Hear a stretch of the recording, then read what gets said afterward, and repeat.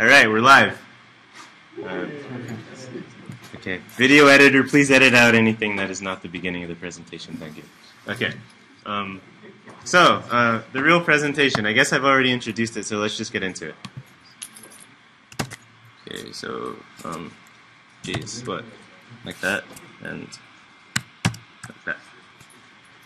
Okay, awesome. So this is just like an intro PowerPoint to put you on the same page, and then it's going to be a live demo because I don't really like PowerPoints. So, but it was necessary. So okay, as we've somewhat gone over, I guess I've deflated my little build up a little bit here, but that's all right. Do you want to fill out like this guy here? That's a editable PDF, or something like this, a sleek looking website form. Okay, that's the correct answer. If you like the first one, you might be in the wrong presentation. Okay, so what Fill PDF does is help you turn such a web form submission into a filled PDF with little, it's the same PDF as we saw before. It's got this stuff in it now. You can't edit the fields anymore. You notice they're not blue. And like this is a little thing showing how it went in there. And it's the same format as the other one was, other than having the data in it. And new, you can email it as an attachment. Although it requires some setup, but you can do it, which is the coolest part. Because before you couldn't actually do it at all. So, all right. Okay, now we get into the live demo. So, let's start with this little form that, what just happened? Why did it do that? I didn't even do anything. Why did it, I didn't turn on mirroring or anything. Okay. I got the intro done at least. It lasted for that. Oh, come on.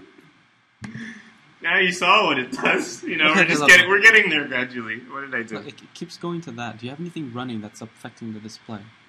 Because it's running at a different hertz and... Yeah, I think it's called Mac OS 10. Let me... Turn off anything that's affecting the display. Jeez. Nothing that is... I'm recording. I don't know. No, that's fine. Recording's fine. Background stuff? Any of this?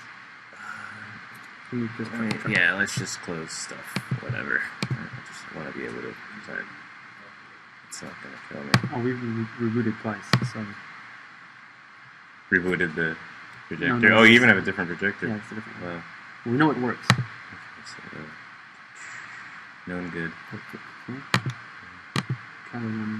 Yeah. This one.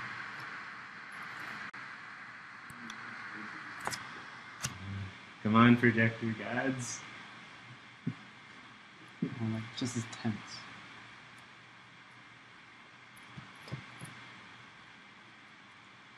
All right. We already applauded it for it, so we don't have to do it again. Okay. I better show you this before it goes out again. So, this is the. Oh, okay. I gotta start my VM again because I suspended it when we restarted. This won't take long. It starts in like 2 seconds. Sites, presentations, full PDF, vagrant. Oh. You heard the vagrant. The tech people are like, yes. I showed someone that this morning, and they were like, wow, thank you. Anyway.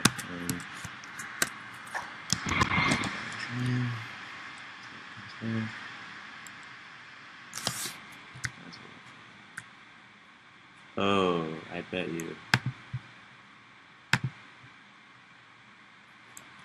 And then I'll just kind of move the window over manually. Because I tried using a better snap pane or whatever shortcut before, and I think that's when the projector kicked out. So I'm going to avoid that. Okay, so this is a little web form I set up. Kind of trying to mimic something realistic. Buyer information form for real estate. I just looked one up and kind of copied it in a creative sort of way. And it has a corresponding PDF, which looks something like this. thinks that's... It's the one you saw in the, it's the same one that you saw in the presentation, for sake of consistency and whatnot. Okay, and so, all right, so I've already filled this out before, so I think you know how to fill out a web form. So let's look at a couple ways in which how we actually get it there. So for convenience, I've set up a view in advance that already has links to trigger fill PDF. Because the way that you trigger it is with a link. And as counterintuitive as this seems, it gives you a lot of flexibility in how you actually start, how you trigger the PDF downloading process. So you can just redirect them to the page when they submit something, and then it just starts. It'll send a download. You're not... It's like views or rules or whatever, you have that flexibility, so you have to use the flexibility to get it going. But it's not too bad. It's a link with a few... with like one question mark and some ampersands in it. And it's documented. So just look at the documentation, and there are examples of how to do it. And you can just copy, paste, change, and set up. So let's do one of these. This is the one that when I click it, it'll download it. And then so it tells me to download it. And then if we look at that, then it's what I had filled out in that submission there. And you see, like, option buttons and checkboxes work as well, which is nice. And so that's kind of what the user experience is. So let's look a little bit at how this kind of thing is actually set up in the background. Where is that? Okay. Let me refresh these pages. So you have your, when you first install the module, that's good to go over. There's only a few settings. There's a few ways you can get it to work. You can install one of two things on your server, documented how to do this, or you can use Fill PDF service. That's that logo that was in the demo site there. You can probably look that up pretty easily. And if you use it, you just put in an API key, and whether you want to use HTTPS, you do, or not, and away you go. So then you go to this page here, and you upload your PDF. And then so when you upload it, you come to one like this that reads the fields in it and then lets you set it up. So you see all these like things between square brackets here. You might recognize them as tokens if you've used tokens before. And they're like kind of field names, and it tells it what field or what value you want to use for that specific PDF key. So in my PDF, the field is named city, and I'm saying, okay, well, I want to put the city field on my web form into the city field on my PDF, and so on. And something that I got worked out, I don't know, like last week, that is pretty cool is that you can actually tell it which like option in a select on a web form you want to correspond to an option on an option button on a PDF. Because there were some problems with that. You don't really want to see the old way of doing this. It was possible, but okay, well, I'll tell you the old way of doing it. Okay, so if we go to edit a particular field, and at the same time we can look at the field edit page. You see you can give it a label if you can't remember what it is. If it's named something really confusing like LiveCycle PDFs tend to do, like form1.subform1.control12345. You can just label it like city or whatever. And so you can create the token string? The tokens are provided by Web Form Tokens and by Token itself. And you can see which ones are available here. And you can access quite a few because in Drupal 7, at least in Drupal 7, because in Drupal 7 you can okay, so we have a node, but then we have the author of the node, and then you have all these user tokens for that author. And somebody actually solved their how do I get profile 2 information into my PDF? And I'm like, can you use a node author and chain it? And they're like, that worked. So yeah, it uses either node tokens or web form tokens, and I'll try to hide the rest of those at some point. Just ignore them for now. Web form tokens is a separate module you can add if you need it, and this one will recognize that. And if you use web form rules, there's a patch that makes it not break web form tokens. So make sure you apply that if you do. Otherwise, it will break web form tokens. Okay, so this is pretty straightforward, documented again. You can just click here, and then you click here, and it'll populate the token. You get that for free because of the token module and it providing all of that. And for option buttons, I can give you a hint as to what used to have to be done. You can see that I'm doing this. There's this thing here called transform values on this field, and this is because of we're like trying to put a thing from one system into a thing from another system that has different expectations sometimes, and you can't make the systems the same. In other words, my checkbox wants me to say yes if I want it to be checked, but Drupal would like to store that value as garage. So how do I tell it garage means yes? That's how you tell it. Garage means yes. And you can put as many of these as you want, and it's just a one-to-one replace. So if it reads garage from the token that I put up there, let's actually read that a little slower and see what it is. Okay, so web form. Okay, so I'm saying that I want the select option whose I'm saying select key. That means the computer name of it, the computer readable one, which is just lowercase garage. Of this field, select the criteria you're after. That's a web form field. I want that value to go into the PDF. And then in this case, it's saying, okay, if that value that I just set up there, that big long thing, is yes, then please is garage, then please send yes instead to the PDF and not garage, so the box gets checked. So you'll quickly see the need for that if you use radio buttons or checkboxes, and that's kind of where that came from.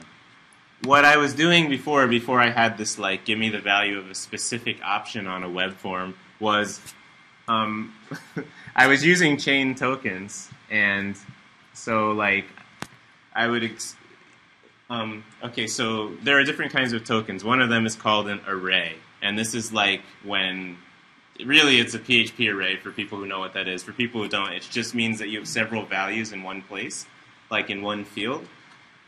This kind of thing, it's just a single value, garage, and it's blank or it's garage. But you can also have multiple value fields that in one sort of place you have several values. And so with token, you can go into those and like, put them all together separated by a comma, for example, and that's what I was doing. I was getting every possible combination that meant that this box should be checked and replacing it with yes. So this is a lot easier. There were like 16 rows in there sometimes. So that's why I was motivated to fix that. And the transform, is that one per line or one? One per line, yeah. It tells you down here like how it works. Okay, so that is essentially how you set it up. Let's look at some of the other options and features on this page. You can save. Okay, so here you can see I'm actually looking at, this is not the PDF that I just used, or the PDF configuration that I just used. This is the one I'm about to show you. And in this one, it doesn't download the PDF. It saves it to a file path instead. So you could just save it to a configurable path underneath site's default files or whatever your public file path is on your server. And which it could be good if you're like selling the PDF or something, and you don't want people to have it as soon as they filled in the data. Pay now and get your PDF. People do this, so. Or I mean, you may have seen a lot of books that actually do put your name on like every page of the book. So you could do that with this. When you had the view for the list before, you said it made it sound like it renders the PDF on the web. But this makes it look like it's actually saving a copy of the PDF on the server. Well, it renders it either way, but it either sends it to you to download or it saves that on the server as a file. I'll show you. Okay, and then you can use tokens for the file path. So like you probably can't read it, but it says web form meta SID, meaning the submission ID. So like there will be a folder called 15, a folder called 16, and so on. And then I can say like, oh, okay, well, this submission resulted in this PDF, and I can actually locate it. There's something called redirect directly to PDF, which means that it'll take the browser to the PDF that was saved as a file, versus just going to the home page or wherever you told it to go after saving it. And this one's supposed to do that, but it's not doing it. So just imagine that like when you click a PDF on a site and it opens a PDF, that's what it's supposed to do. Maybe I just messed up somehow, so sorry about that. Okay, so that's pretty much the options. You can download a sample as well. That'll just put it'll put the field names of the PDF fields into the PDF fields, so you can see that like where they're going to go and how they're going to look. It's useful. You can see what font. If you set your fonts and stuff in Adobe Acrobat, or other tool that you can use OpenOffice. In fact, if you do OpenOffice form fields and export it, it'll work. It's really crazy. I didn't believe someone who told me that, but well, I was forced to believe it. And I imagine other PDF creation tools. I know LiveCycle works. And you have to use LiveCycle if you want to stamp images onto the PDFs, because I was only able to get it to work with a LiveCycle image field, and LiveCycle is Windows only. I discovered upon getting a Mac, which sucks. So I'm probably going to try to solve that one again. But right now, if you want to do it, that's how you have to do it. And if you're stamping images onto PDFs, hopefully you work for like some big company that can afford LiveCycle on Windows. Yeah. Okay. So that's the bad news. And let's look at the good news, which is that it works and lets you do a lot of things. Okay, so going back to our little, what's wrong? Where is it? Yeah, I guess so. It seems like we went back in time to when I hadn't refreshed this page somehow. So, all right. Now we're back to the future. Okay, so you see this is a very similar view, except it has to file on it, which is because when I click it, it's going to very ingloriously refresh, just go back. The link here, which is, I guess, not showing up, it must be cut off at the bottom. Let's see if I can copy it and show it to you in the... Okay, this is I did it the really complex way in views. I could have made it simpler.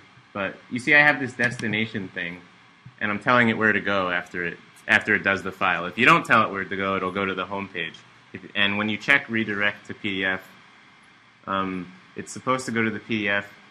But I believe that destination, I made it so destination, it actually overrides the redirect to PDF. So that's probably why that wasn't working for me. And that's documented in the option there, so in case you forget, like I did, because I didn't read. So you should read, unlike me, who's presenting this. But anyway, the meat of the story is that if we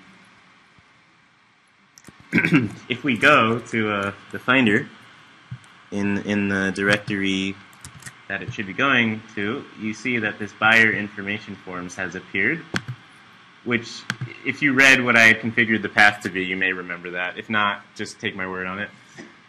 And then 15, which I did explain, the submission ID, that's what that one was. And then you have a PDF in there, which, upon opening, is much like the one that we saw before. In fact, it's the exact same thing. It's just saved in a different location, with some checkboxes checked and option button working, and so on.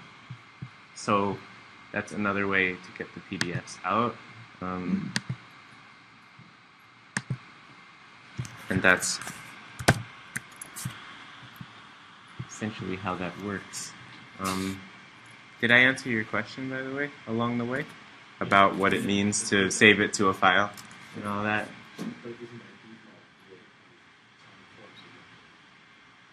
Right, the default, if you don't set that up, is to download it to the browser.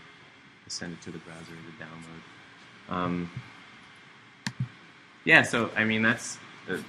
we're forgetting the most important part, which is, I want to see the email attachment. Okay, let's show you the email attachment. Yeah, I'll show you a little bit about how that was set up as well, but first let's just do it. So I have a throwaway email here at .mail, and I should have a bunch of emails. I don't have a bunch of emails. There's probably a reason for that. Let's look at the rule and find out when, and I can do it under the guise that I'm just showing you how it works. Okay, so so you go to rules. You have to install rules for this to work. it provides a default rule that you can turn on and customize, and you have to customize it. If you turn on, you need web form rules, and mind mail and rules. And then this will appear. You can see I've already set it up. So let's look at this. Basically, FillPDF itself has some rules integration to make this whole deal work. So it's using web form rules. When I submit the web form, then I want to say, is this the web form that I'm interested in, which was number 3, and this web form rules thing, which I suppose I needed. And then massaging data in rules. This is what most of what this is. I'm just saying, like, okay, I want, because you can do multiple like submissions, you can tell it multiple ones, and it'll use the latest populated value that it finds. I don't know. I still don't understand why people would want to use multiple submissions, but they can, so it works. So.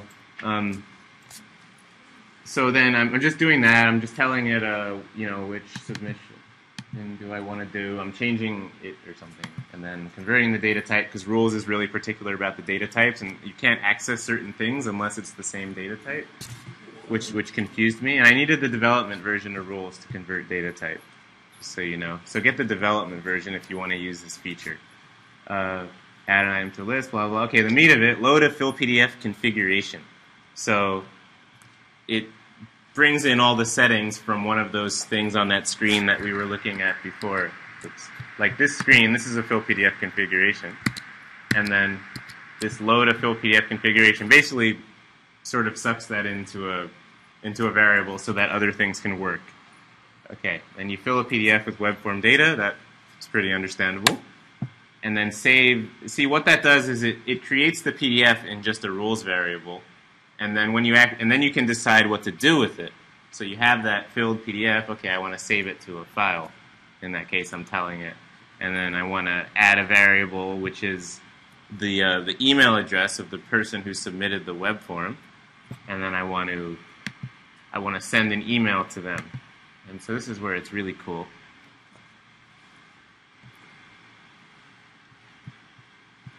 So then I can just pick it with the little fancy rules data selector thing. I just pick the submitter email. I can set a subject like copy of completed PDF for your records. Thank you for filling out the form and the body.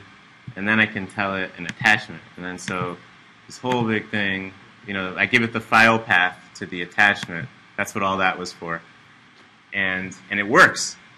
So maybe I got the email address wrong on that one. Let's see what I had in there. Oops. Save. What I had in this submission. So we gotta go back to the form. Let's just look at the submission. I would really like you to see that.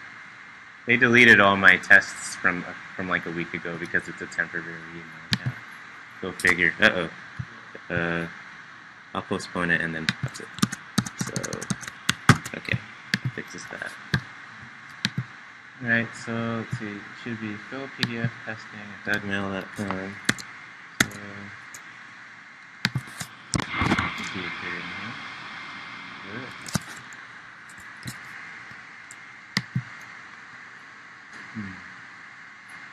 Why don't we go into questions and then kind of tinker along into questions? Yeah?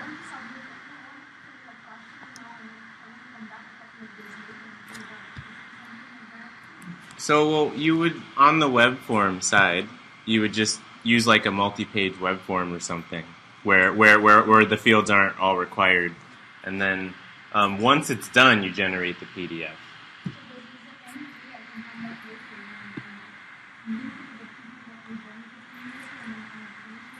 Well, you could just regenerate it with all the data.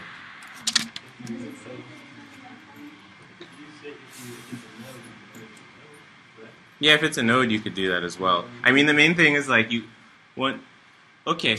Oh, what you could do is it's documented how to do this. You could turn off the flattening of the fields so that it fills in a few of them, and you can just open it up as a normal PDF and type in the rest later. So that's what you would want to do in that case, if you wanted to finish it in PDF land. Yeah. It's like when you pass multiple submission IDs to it, like to fill it with multiple submissions, and as far as I can see, it just takes the last one in the list and uses that. So I'm sure there was some sort of accommodation or reason that this was done, and that it was broken at some point and then fixed, but I don't understand that use case very well myself. Well, I was thinking like with the kind of the use case that she had.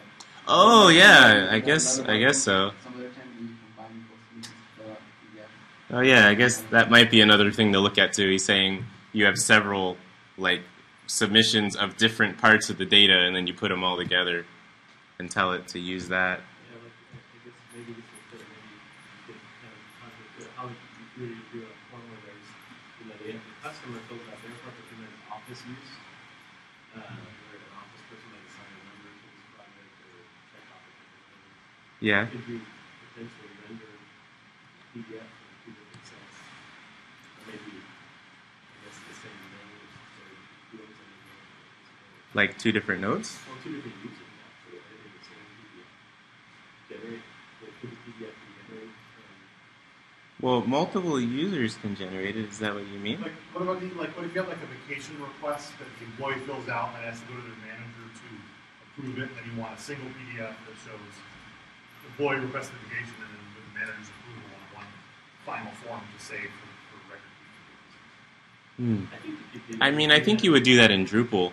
You would once it was approved, then you would generate the PDF. So you have some fields are available only to the supervisor, and some fields are available to the customer.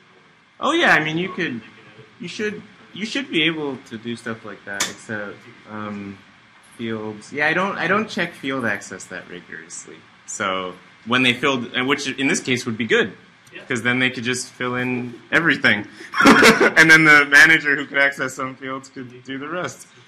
But I mean, usually you can solve a lot of that just through workflow, which if they're both using Drupal anyway, then you can just get them to do it in Drupal, and then when you're done, just once it's approved, print it out at that point. Yeah, so probably what happened is there's probably I bet like port 25 is blocked on the network here, and so it can't send the email. That's probably what's happening. So let me see if it tried to send the email. So it'll probably tell me. Just realized actually I do know how to check this. Where's that? It's here. So I'll go in here, and this will only take a second. Look at the system log, and isn't that where it fails? Okay. Yeah, the email. It tried to send the email. It just can't. So yeah, that was today. It tried to send it to the wrong person, but it did try to send an email. And okay. Well, let's look at that. Maybe there is a way to get this to work. One last thing. It looked like it was trying to send it to the site user, but I have a feeling maybe that's an outdated message because I already changed it. I thought I was trying to send it to admin at example.com. No, see, I already changed it. Whatever. You'll have to try that one. I'll leave that as an exercise to the reader. If you were going to incorporate the digital signature with this, how would you do that? You would fill it out, and then they would have to digitally sign the result. Okay, that's I'm trying to avoid it without having to fill it out and then you sign it on the website without having to go to the first step. Yeah, I mean, it doesn't have that feature now. If any contributions of that feature come, I will be willing to accept them. I came across another service that it does it where it redirects you to their website. Mm-hmm. And as the PDF doesn't run it, it does it through your website, so it just opens a window on your website with the PDF. Mm-hmm. And you can digitally sign it, and then it gets sent back to you. And much like the meeting. Yeah, maybe you can send me that. I could see what they're doing. I have to pretty much wrap up. I'm already over the time in which I was supposed to stop. So let me flash this in front of you. This is the Fill PDF service site. It's one of those options if you don't want to install stuff on your server. It has a link to the demo here, which basically just shows you what I showed you, so you don't really have to use the demo anymore. You just got a better one. It has plans based on number of fills that you're going to do per month. You can read about that. If you want, like, it's in the PowerPoint. Let's look. Where's the PowerPoint? Questions and answers. Okay, let's chat. Okay. If you want 10% off, email me. If you're thinking of subscribing to this thing. I used to have a coupon, but nobody actually used the coupon, so their prices are on the site. Right now it's 12 for like 1,000 a month and 39 for unlimited. meaning like if you're doing more than 50,000, I'm probably going to contact you and be like, let's work something out. But yeah, it's basically unlimited. Nobody's doing 50,000. Yeah. Was there one more question? I saw a hand, a face that I can't see. I have an answer. Oh, he has an answer. The real estate industry and banks, they use DocuSign to do legal assignment. Ah. All right. It's a web service. Yeah, DocuSign. Well, I've heard of DocuSign. I probably used it myself for some things. Okay, cool. I have cards if anyone wants to get one from me. But other than that, thank you for coming. This is the largest audience I've ever had for this, so I'm really happy. And for putting up with all the technical issues. Okay, here you go. I have more.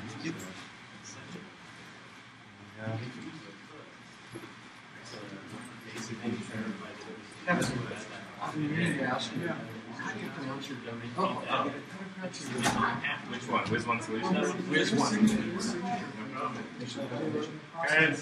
Yeah, I'll take one. Sure. Wait, didn't I do oh no, we were just sitting next to Yeah, it actually was more interesting because of all the problems. I had to adapt. But it was good at adaptation. I mean, it spurred some interesting conversation. That was almost, in some ways, it was better than the presentation. Yeah, well, next time, maybe warm the room up. Cool. So, okay, he gave me instructions. When done, press stop.